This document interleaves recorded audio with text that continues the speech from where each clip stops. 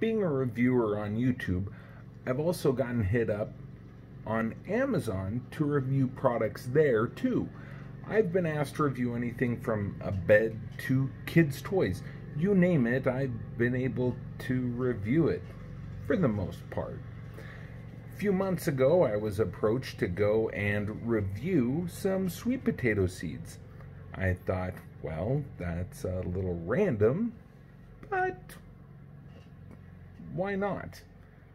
So, 2 months later, I got said seeds, and since I didn't have a spot to initially go and plant them right away, I just kept them in the package and threw them in a drawer. A couple weeks ago, my son comes out from North Carolina. He sees said seeds, and I told him, they're just sweet potato seeds. No big deal. And I just don't know what I'm going to do with them. And he said, well, Dad, I like sweet potatoes, and I got a place to plant them, so can I have them? I thought, sure, why not? I'll share with you.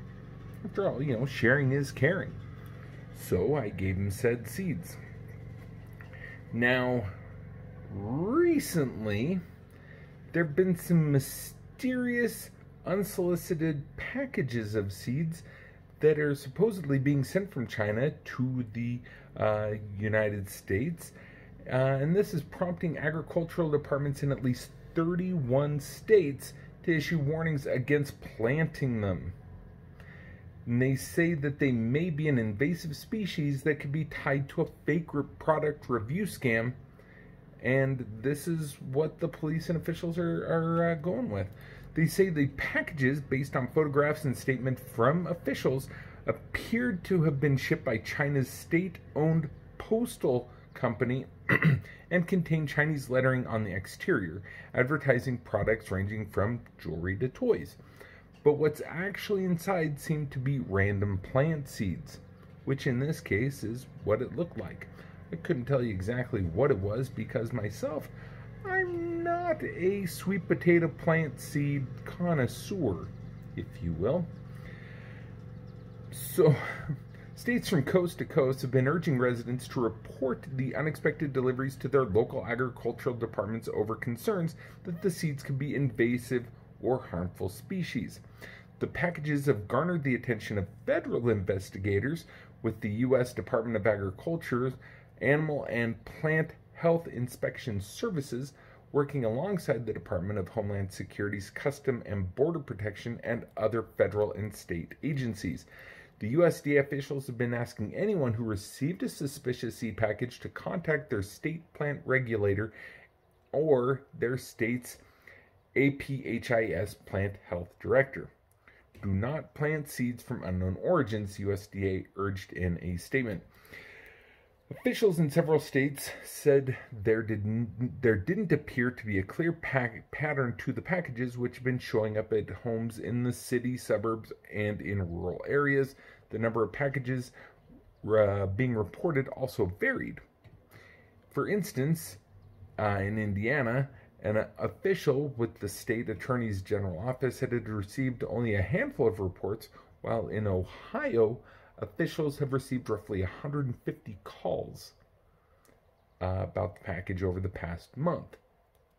So, after doing some research, they're coming out saying that this is an online scam being considered as brushing.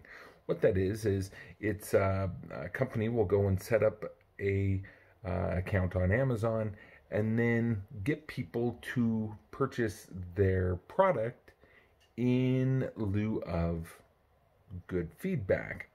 So they completely set this up just to try and bolster their reviews. They say, although not directly dangerous, we would still prefer that people contact us properly to dispose of the seeds. So if in the event you are part of this considered an international internet scam, please contact the correct people in your area to dispose of the seeds properly. So, my bet,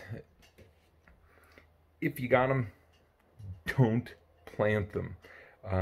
If you ordered some seeds from China, don't plant them. If you didn't order them and you got them, don't plant them. Either way, dispose of them properly.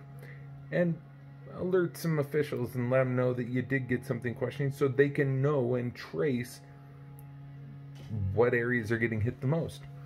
So, with that being told, be safe out there when it comes to reviews. Myself, I've dialed it back a lot. I quit doing Amazon reviews, so one less thing to have to worry about. So, if you're one of those people that are doing it, just know you might be setting yourself up for some potentially sketchy stuff. Just saying. So there you have it. There's Tuesday Newsday. Thanks for watching. Give me a thumb up. Subscribe if you haven't already. And share. Maybe your friend got some sketchy seeds too. We'll see you later. Bye.